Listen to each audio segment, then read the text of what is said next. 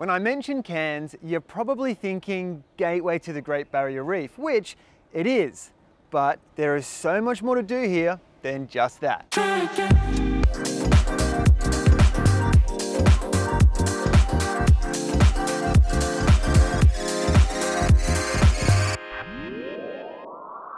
Lights out, hearts beating faster in a minute. I'm high on slow dancing with you.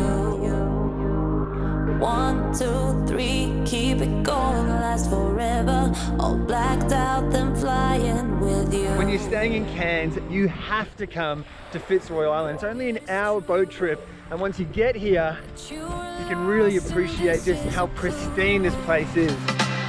Love is forever. Love is forever. To believe you gotta let go. Light as a feather, light as a feather. Lucid dreaming over Tokyo. Love is forever. After a great night's sleep, I think I'm ready to explore Cairns. When you're in Cairns and you're looking for the perfect spot to go for a dip, make sure you come to the northern beaches because it's pretty damn perfect. Was it worth it? All that loss around your neck. In this loop we can progress from. Right now we're on the sky rail heading up about 540 meters above sea level. It's one of the best ways to see the rainforest, but also gives you a pretty good view of Cairns as well.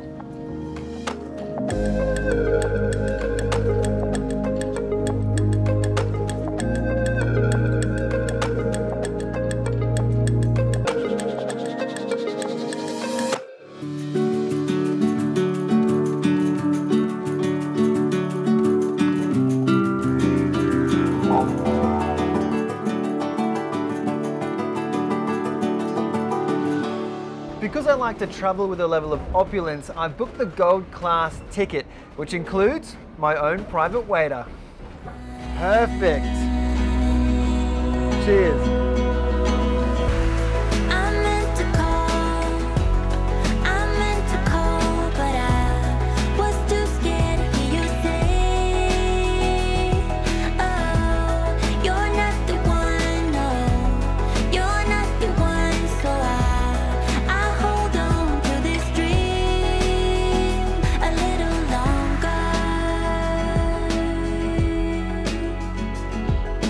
Sadly, that's the end of our Cairns leg of the trip, but make sure you stay tuned for our Destination Spotlight series through tropical North Queensland, only through luxuryescapes.com.